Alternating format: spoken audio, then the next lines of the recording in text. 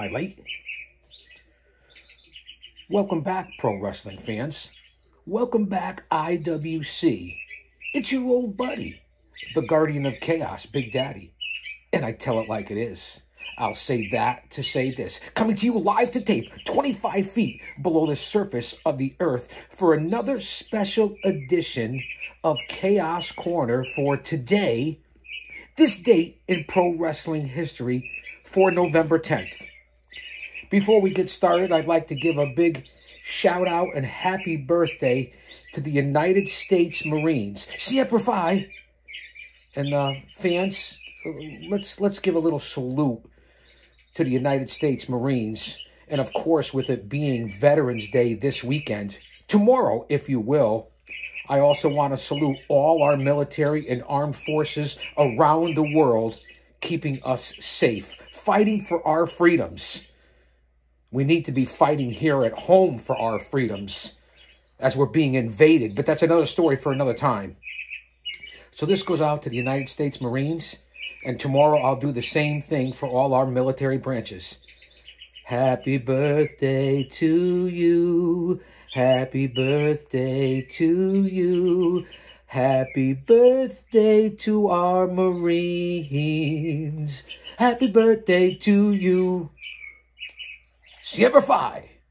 All right, fans. Guardian of Chaos on the YouTube channel. We will be going through a shorter version, not a lot of news and notes today for this date in pro wrestling history for November 10th. So follow me here on the YouTube channel as we hop off all the other social media platforms and we get down to brass tacks. School is in session. All right, fans. Follow me on X in real time at Big Daddy GOC, and the GOC stands for the Guardian of Chaos. On Instagram, it's the Guardian of Chaos. I have 2 accounts on Facebook. That's right, there's 2. J Brony, you get to play on words, and Prodigio Fidelis El Guardian in honor of my heritage. Follow me on Getter, Gab, Truth Social, and soon, I'm already over there, but I will be taking over live on Rumble. There's no presence of the IWC on Rumble. Who knew? We have, as I said in the opening monologue, it's going to be one heck of a patriotic and military weekend. We have to bring that back in this country. Stick together, salute that flag, and remember those we've lost in wars past, and who will probably be losing in the near future as the world continues to spiral out of control all across this planet, and especially here in the United States of America. Stay vigilant, stay humble, stay aware, keep your head on a swivel, keep your family and friends and your loved ones close to you. Tomorrow's not guaranteed for any of us. Heck, not even today.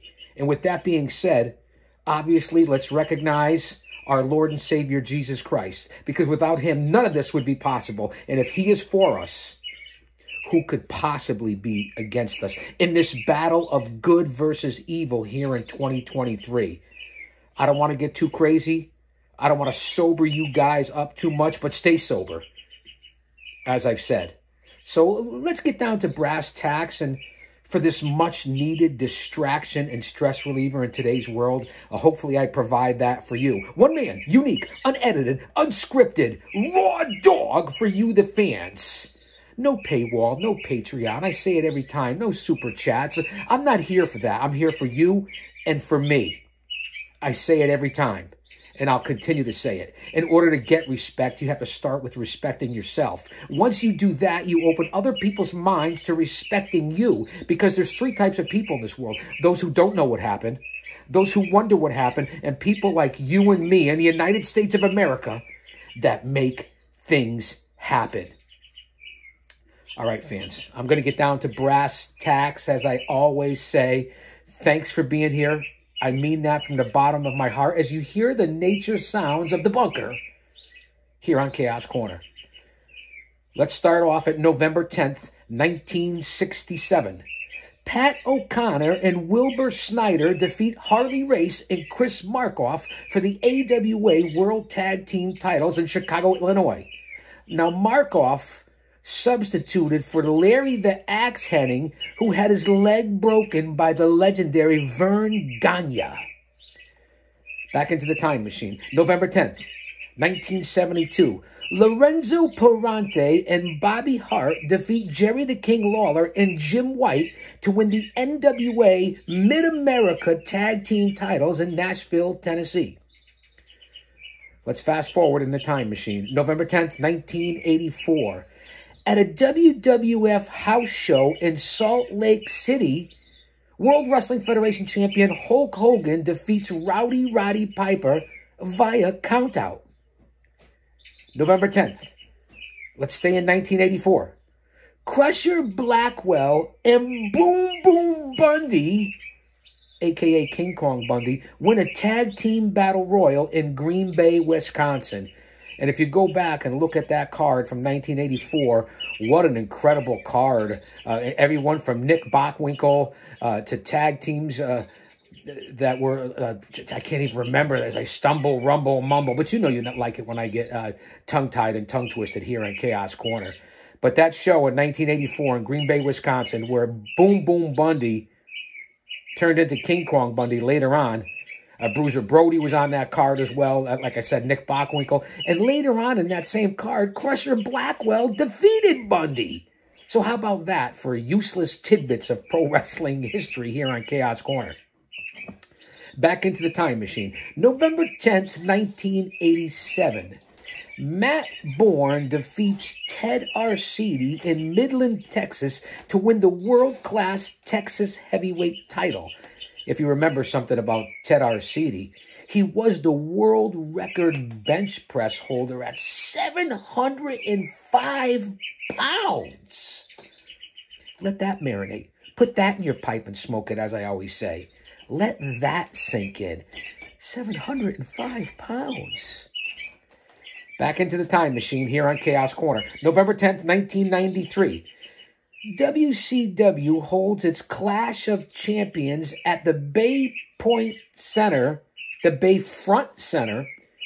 in St. Petersburg, Florida. Here's the lineup. Here's the results from that night in 1993 for Clash of Champions. WCW International Champion Rick Rude versus Road Warrior Hawk ended in a double countout. What a matchup that was. The Shockmaster, and we know the legendary story of Typhoon, a.k.a. Tugboat, a.k.a.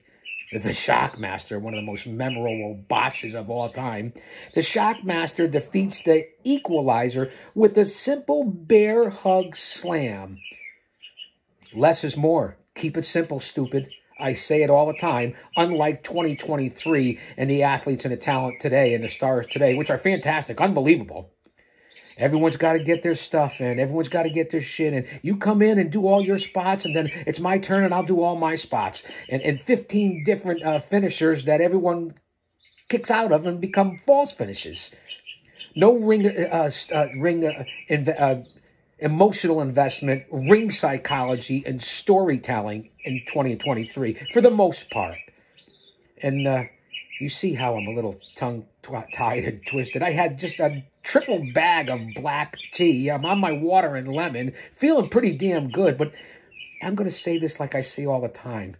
Back in 06 and 07, when I was managing the Outcast Killers of Diablo Santiago and Oman Tortuga, we went up against the NWA World Tag Team Champions, Team 3D, a.k.a. Bully Ray and Devon, the Dudley Boys, in a series of tables matches.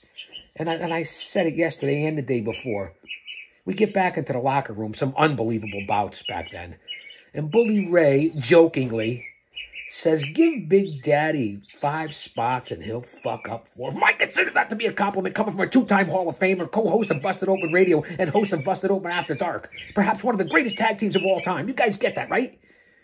You may not look at it that way, but I do, because I still held my own, covered up the spots, because you geeks, nerds, dweebs, virgins, whatever, no offense, man, kayfabe, you guys didn't pick up on it, and I still took the fucking bumps. That's right. And I say it every show. Also, on that card, The WCW television champion, Lord William Steven Regal, defeats Johnny B. Bad, a.k.a. Mark Mero, with a fruit roll-up, so to speak, and a handful of tights, after Johnny B. Bad was distracted by Sir William Bill Dundee. So Sir William with Lord Steven William Regal. How about that? Also on that same card, Stunning Steve Austin, a.k.a. the future Stone Cold. Gonna whip your ass because Stone Cold said so. Defeats the loose cannon Brian Pillman after Colonel Parker shoved Pillman off the top rope. Simplicity. Now, I know WCW wasn't the greatest product in the early 90s. They were all over the place. The booking was terrible. They have changed hands from NWA to Jim Crockett Promotions to Ted Turner and WCW. And then they caught lightning in a bottle again when they had the Monday Night Wars. And then in the early 2000s, and Vince bought it out, it turned to garbage after that. But you guys get that the time frame here as we jump back into the time machine here on Chaos Corner. The continuation of Clash of Champions in 1993 for WCW. On the rest of that card, the WCW United States Champion Dustin Rhodes defeats Paul Orndorff, Mr. Wonderful Paul Orndorff, with a small package. Again, simplicity. Nothing crazy. Not 10 different amazing maneuvers that are supposed to be finishes that people kick out of.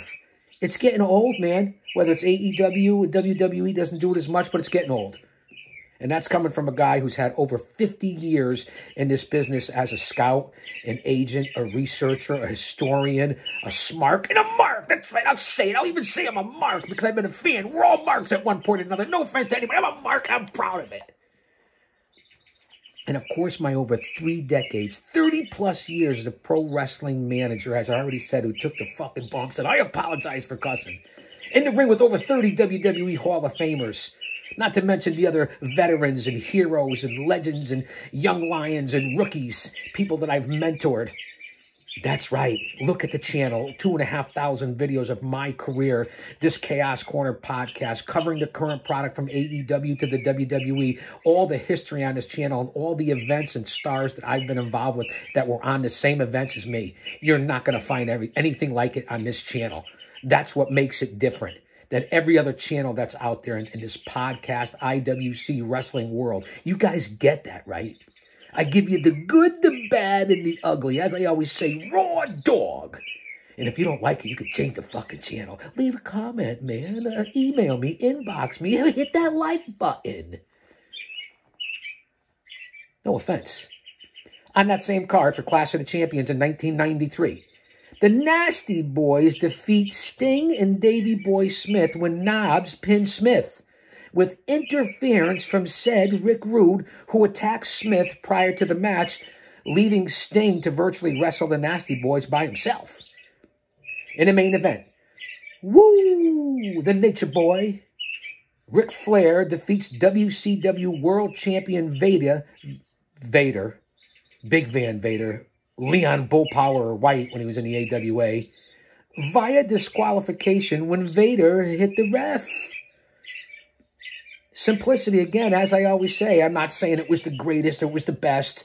It leaves a little bit to be desired.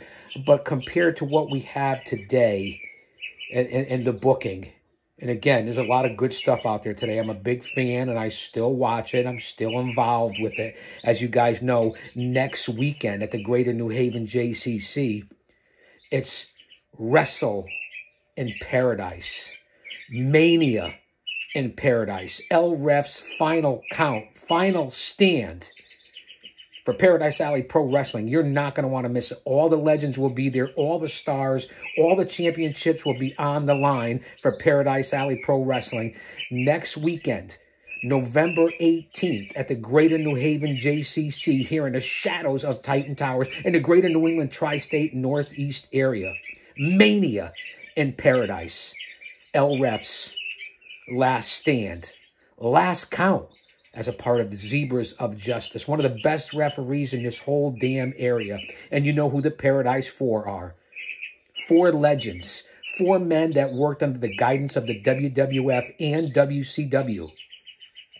the owner of Paradise Alley Pro Wrestling, in the WWF from 84 to 92, New England Pro Wrestling Hall of Famer, and that would be one Mario Mancini, our head trainer in WCW and the WWF as a part of the Four Horsemen.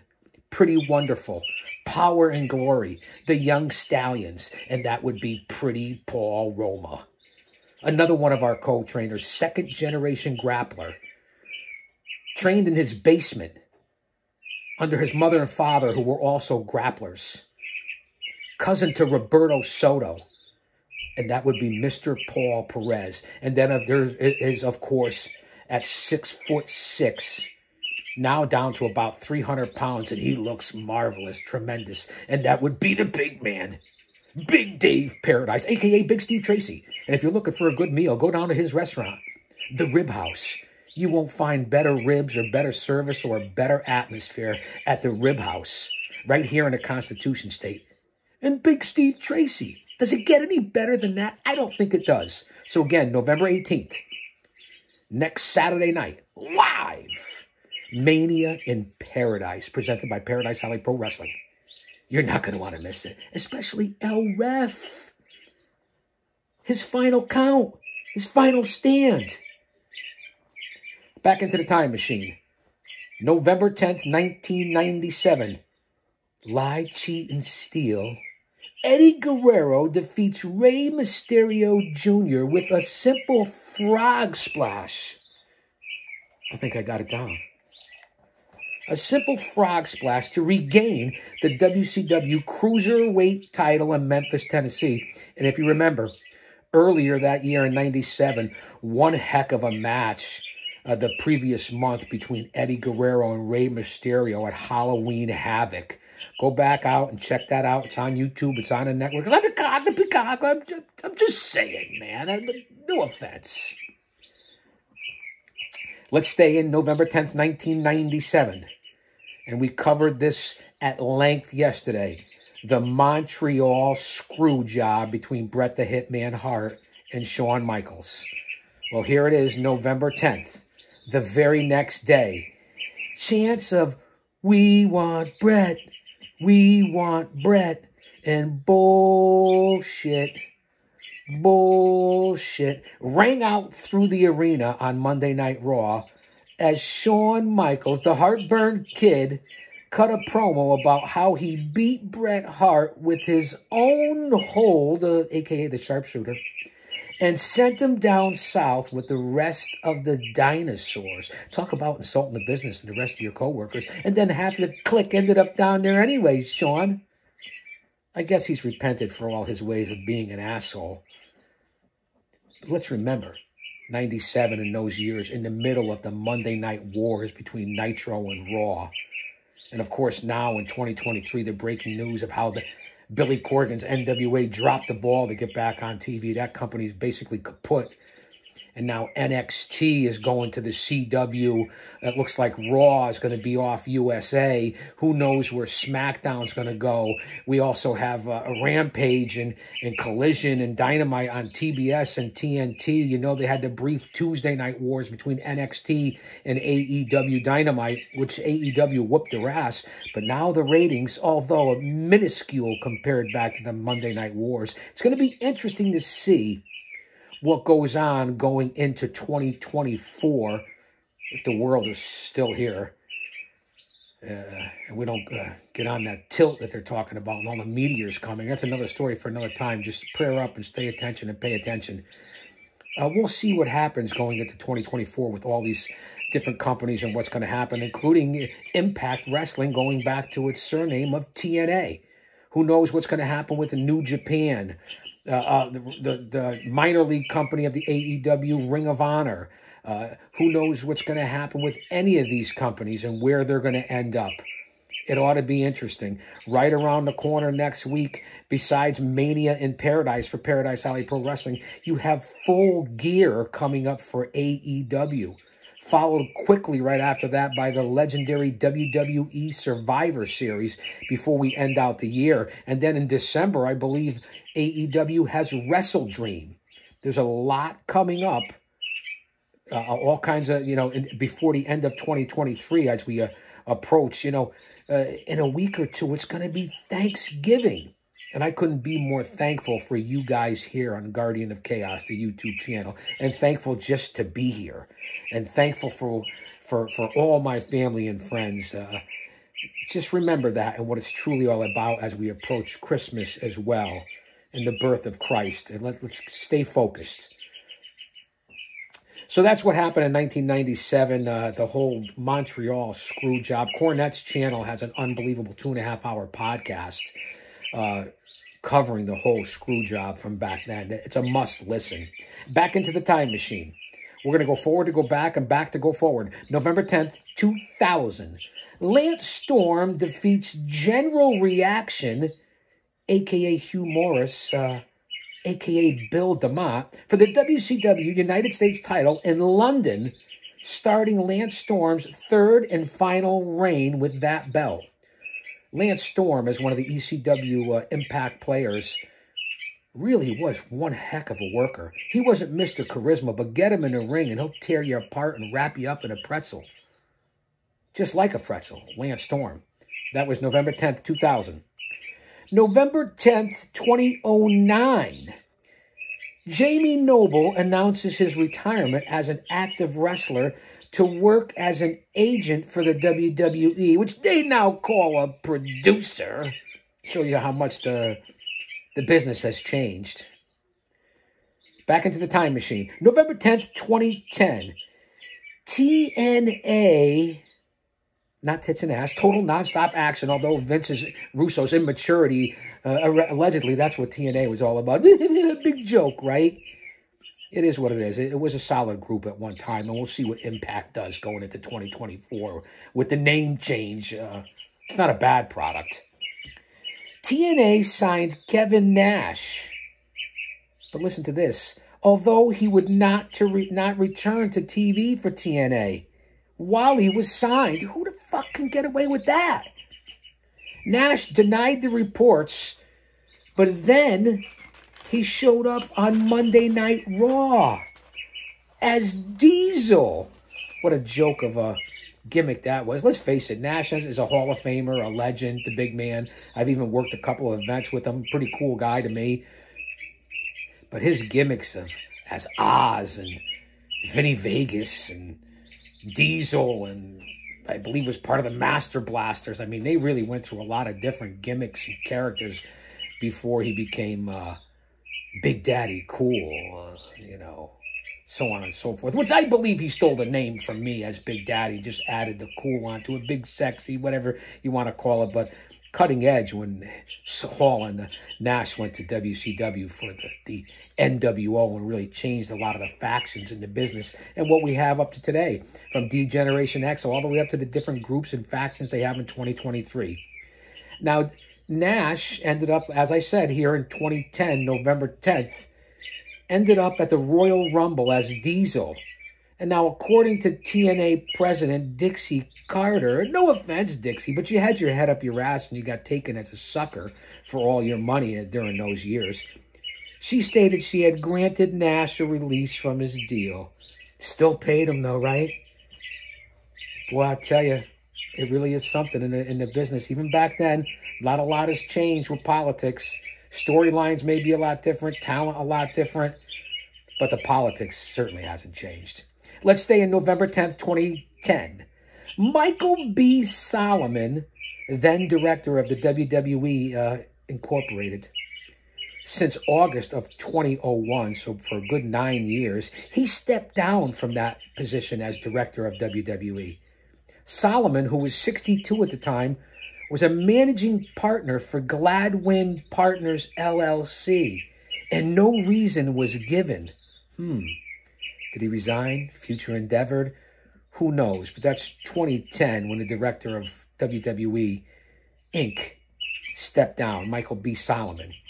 Back into the time machine, November 10th, 2011. The WWE unveils the logo for their WWE Network, which didn't launch until February 2014. 3 years later, That goes to show you the planning that goes into a lot of the things, whether it be the talent, the gimmicks, the storylines, long-term booking, if they even use it at times. Vince was decent at it, years ahead of schedule. That's a perfect example. It was unveiled, the logo, but they didn't use it until over 3 years later. And the reason why I'm giving you all these tidbits of information, there wasn't a lot going on today in pro wrestling history. So that's why I'm coming up with these random notes, although historical facts. Let's stay in November 10th, 2011. 1960s and 1970s legend Killer Carl Cox passes at the age of 80. Now, Cox had had a heart attack, and then later on, a couple of months later, actually a month later, followed by a stroke. He had a heart attack in October of 2011, followed by a stroke, and passes away this date in history, November 10th, 2011. And do your research on Killer Carl Cox, one of the best heels in the business, a true legend at 80 years old. November 10th, 2012. Tickets for WrestleMania 29 in East Rutherford, New Jersey went on sale. WWE sources indicate that the first day's sales were between 45 and 50,000 sold, and over $10 million at the gate. How about that for ticket sales? When it was right here in the greater New England tri-state Northeast area. That's WrestleMania 29. Ticket sales, November 10th, 2012. Back into the time machine here at Chaos Corner.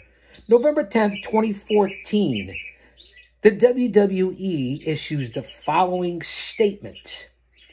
Former WWE star Alberto Del Rio, Paige's ex, Saraya, whatever you want to call her, and the WWE reach a mutual understanding with regards to future booking opportunities. Well, you know what that means. The WWE wishes Del Rio the best in his future endeavors. I know a lot of people that have been future endeavored by the WWE just recently as well. No offense, man, because I know, and you know, that I know that you're watching. You know that I know that, right? And I don't give a fuck. My phone lines are open. My door's open. I'm not hard to find. Let's keep it positive. Let's keep it simple. But I know, and you know that I know, because I have all my analytics and I know who's on my channel. I know you're watching. Put that in your pipe and smoke it. Good luck on your future endeavors, former talent and writers and producers and creators, whatever the fuck your jobs were in the WWE. No one wants to see anyone lose their job.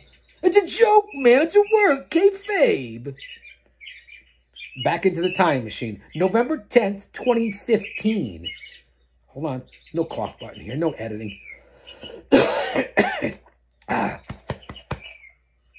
November 10th, 2015, Tommy Dreamer and Virgil appear on Comedy Central's The Nightly Show as a part of a story about whether wrestling is racist. Take that and stick it up your ass. I have a million examples where wrestling is not racist, whether you're male, female, white, black, Hispanic, Asian, it doesn't matter. English, European, Canadian, it's all bullshit. Looking for stories and looking for ratings when everybody that's involved in all this alleged bullshit, even back to 2015, they're all in it for the money. They're willing to sell their soul, so let that sink in. Tommy Dreamer said it is and has been, and no one has ever cared because it's fake. It's part of a storyline. For all you libtards out there and all you people that want to call people racist, take your head and stick it up your ass. And I apologize for this cussing. It's really not me.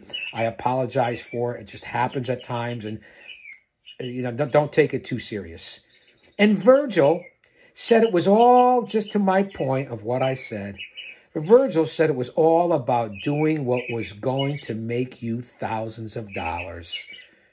Just like the politicians, just like Hollywood, just like the music industry, just like the sports industry. Everybody that wants to cry all this racism and equality and equity. Meanwhile, you're all privileged. Talk about privilege and living in a world that none of us could relate to. as you sit in your ivory towers with your private security and aren't affected by any of the current day situations. No matter who it is, no matter what race you are, let's remember that. One blood, one race.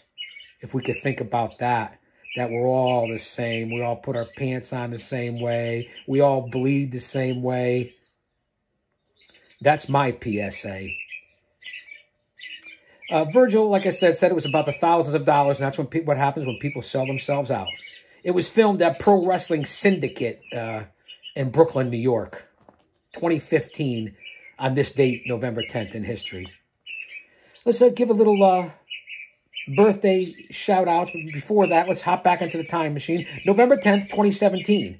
Impact Wrestling tapings in Ottawa, Canada. Matt Sydal defeats EC3 to win the Grand Championship on this date in pro wrestling history. Today's birthdays, November 10th, 1996, the previously mentioned Bill DeMott turns 57. Happy birthday, Bill. And obviously, due to tragedy, has turned it into positivity. The Bill DeMott Foundation, the Carrie Ann DeMott Foundation, Bill's daughter, who was tragically killed by a drunk driver years ago in an accident. And then Bill does his tireless work to raise awareness around the country.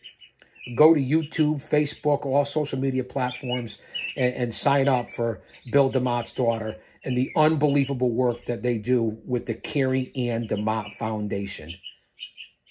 Happy birthday, Bill. This date, November 10th, 1950, Ace Cowboy Bob Orton Jr.'s birthday today. I don't want to give away your age, Ace. Do you still have that cast on your forearm? When's Randy coming back to the WWE? What are the rumors? Give me a call. Hit me up, man, all right? 1981, November 10th, 1981, Ryback, Feed Me More. Boy, does he have a lot of heat in the industry. Ryback turns 42 today.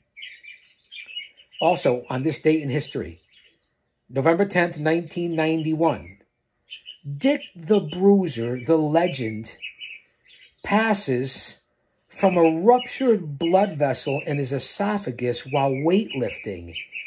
He died from internal bleeding. Dick the Bruiser was only 62 years old. Just about my age. What a way to go. Still trying to stay in shape and do the best thing. A ruptured blood vessel in his esophagus. Everyone be careful when you're out there training, especially if you're going heavy. It could happen to anyone at any time. Like I said, tomorrow's not guaranteed to anybody. Not even the rest of today. That's why prayer up. Put on your, your armor. And you know what I'm talking about. Because if he's for us, nobody can be against us. And I want to continue to put that out there in this trying times. Because we're living in some very special times if you don't know it. We are the chosen generation. That's just my opinion. It's in the big book. Read your scriptures. And I don't want to be overly religious or too political on here. I keep it pro wrestling. But in this day and age, how could you not mention it? How could you not talk about it? A lot of people out there, doubters, non-believers, protesters, whatever it is when you call it. And that's your choice. You do you, and I'll do me. We all have the right to our own opinion, although the government's trying to take it away. I know I'm a little crazy on this show today, but I didn't have a lot of information. So I'll put out some real and let you get to know me.